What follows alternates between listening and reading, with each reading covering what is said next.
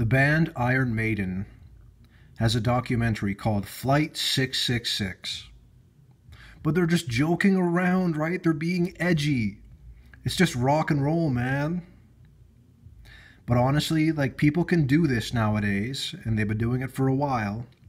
They can just put it out there and people go, nah. It doesn't faze them, right? Like, hell is real and 666 is not a good thing. The world is biblical. It's really too bad and upsetting, and it's just something, the way how sold out the world is what I'm trying to say. Iron Maiden, famous metal band, Flight 666, they're just joking around, right?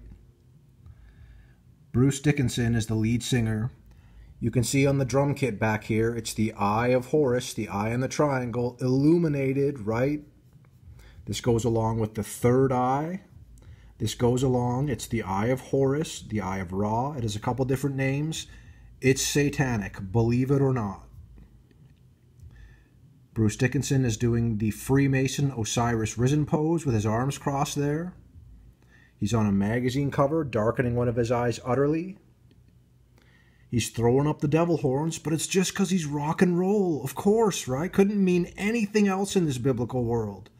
And it says here he's at John Lennon International Airport. You know John Lennon of the Beatles, right? He's a working class hero.